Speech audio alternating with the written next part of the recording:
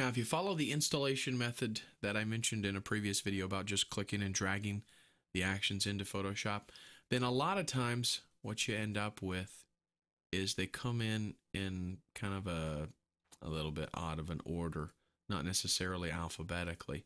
Notice that I'm clicking on the little triangle here to collapse each one of the actions. Basically, the actions are broken down into 2 steps, and we're going to get into that here in just a minute. I just want to kind of show you how to do a little bit of house cleaning to get things organized for you a little bit better.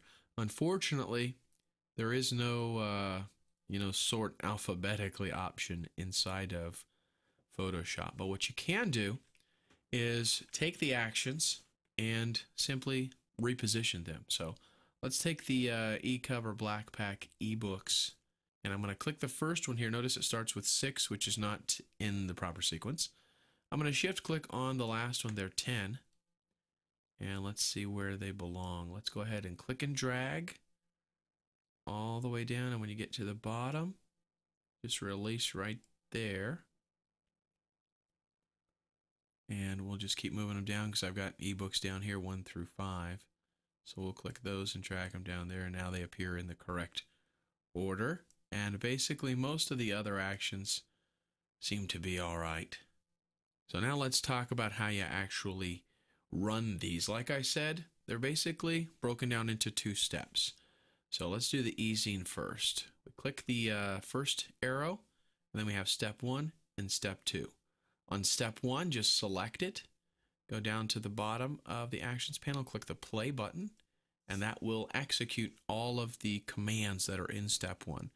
Let me just tell you, there are a lot of them. I'll show you here in just a second what all is involved and what's going on. It basically sets up a layout for you with some placeholder text. Now, you don't have to use any of this, okay? But I'm going to explain what it all is and why it's there, and then you can customize it. Let's take a look at all the steps involved in step 1, just so you know.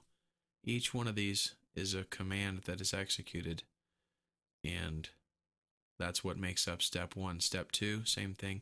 Lots of different individual commands that actually, are involved in creating the final product. Now, once step 1 is done, let's go ahead and close the actions panel by clicking on it. And now we have some placeholder text, and we have this little blue line right here. Whenever you see a blue line like that, this is a guide, and it basically lets you know that there's a transitional point there. In this particular case, we're dealing with the cover of the e-zine and then the spine, and that blue line is letting you know where the spine starts and where the e-cover starts. Now, what we're going to do right now is leave everything alone, and we'll open up the actions panel again, and we'll go to step 2 just to see how this runs, okay? We're going to deal with customizing in a different video, but this is how you run the actions. So we select step 2, click play. It's going to take whatever we did in step 1 and now compile it and create it into a 3-dimensional e-cover. Okay, and it's as simple as that. Now, with all of these actions, or at least most of them, there are a couple that don't have this functionality, but with most of the actions, you will be left with the actual product and a background layer. And we can turn that background layer off. Okay, and we can turn it back on. We can also change the color of it, maybe to match your website, whatever you might want to do. Okay, so that's the basics of running all of the actions. They all work the same way. In another video, we'll talk about customizing all the actions.